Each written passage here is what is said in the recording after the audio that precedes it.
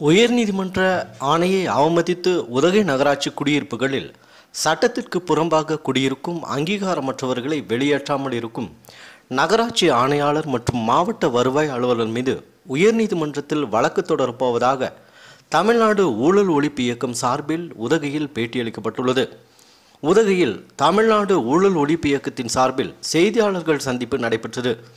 செய்தியாளர்களிடம் பேசிய இந்த இயக்கத்தின் சட்ட ஆலோசகர் முரசொலி மாறன் கூறுகையில், உதகை நகராட்சியில் துப்புரவு பணியாளர்களாக பணியாற்றியவர்களுக்கு நகராட்சி குடியிருப்புகள் வழங்கப்பட்டுள்ளன.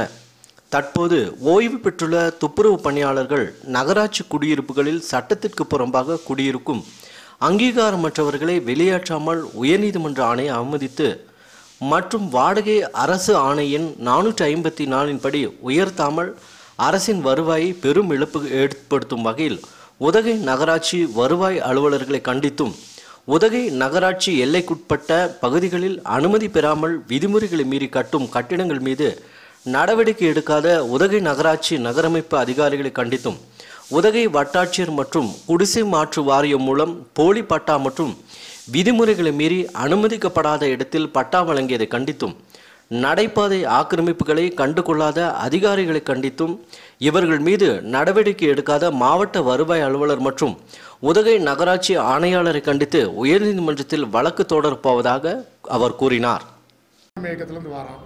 இந்த உதகை நகராட்சி குடியிருப்பு பிரச்சனை கடந்த ஒரு ஆண்டு காலமாக போராட்டங்கள் அதுன்னு கொண்டு போயிட்டு இருக்கோம்.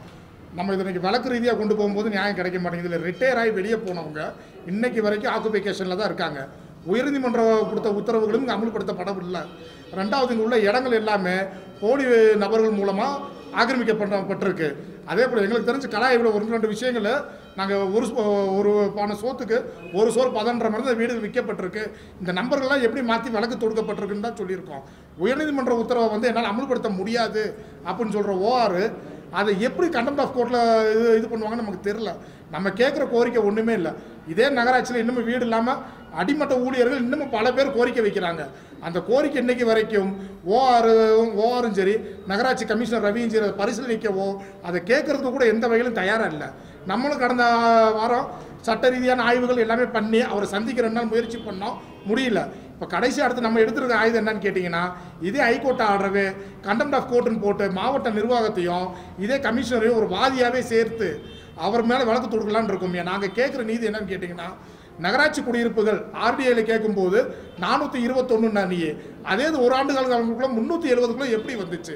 மிச்ச இடங்களோட டீட்டெயில் என்னன்னு கேட்டால் அதுக்கான விவரங்கள் நமக்கு தரப்பட மாட்டேங்குது. அந்த இடங்கள் என்னென்ன பறிப்போச்சு, அது எங்கேருந்து பறிப்போச்சு நமக்கு தெரியணும். ஒரு அரசாங்க இடம் குடியிருப்பாக இருந்து அது இல்லாமல் போச்சு, பாலடைஞ்சு போச்சு அப்படின்னா அதை மாற்று வேலை செஞ்சு அடுத்தவங்களுக்கு தான் கொடுக்கணுமே தவிர விற்பனை பண்ணுவதற்கு எந்த விதமான அதிகாரமோ நகராட்சி நிர்வாகத்துக்கோ மாவட்ட நிர்வாகத்துக்கோ கிடையாது. அப்படி இருக்கிற பட்சத்தில் இருக்கிற குடியிருப்புகளும் இல்லை. இதில் இன்னொரு வகையான ஊழல் என்ன நடந்திருக்குன்னு பார்த்தீங்கன்னா, ஒரே பார்ட்டியோட மக பேரை இந்த மாதிரி 3 அஃபிடவிட் தாக்கல் பண்ணி ஒவ்வொரு ஆளுகளும் 3 குடியிருப்புகளை போய் எடுத்து வச்சுருக்காங்க. அதை பூரா எப்படி பயன்படுத்துகிறாங்கன்னா, ரிட்டையர் ஆகி கீழே போயிட்டாங்க. ஆனால் இன்றைக்கி வரைக்கும் அவங்க கண்ட்ரோலில் வச்சுக்கிட்டு அது இந்த சீசன் நேரமோ தனக்கு வேண்டியவங்க வரும்போது தங்க வைக்கிற வருமானமாக தான் ஈட்டுட்டு இருக்காங்க.